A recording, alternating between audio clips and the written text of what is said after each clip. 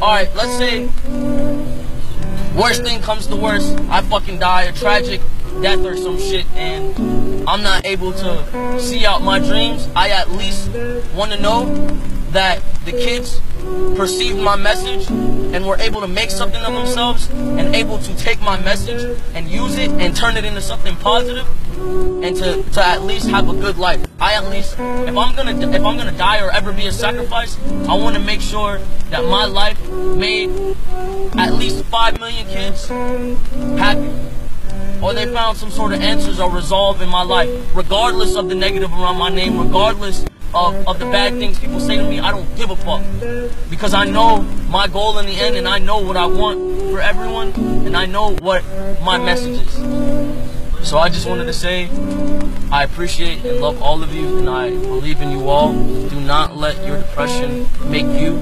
Do not let your body define your soul. Let your soul define your body. Your mind is limitless. You are worth more than you could believe. All you have to do is dream, and all you have to do is want to fulfill that dream and have the strength to fulfill that dream. Pain is a sign of progress. When you feel pain, there is progress. I love you all. Make sure you have a good day, and I really want to ask, because I found that even when I was in jail and just when I'm home, I think about, and I hate to be cliche or to bring her name up, but I think about the girl that passed away, the girl that killed herself, that I wrote a song about. Hold on, sorry, I'm making a turn.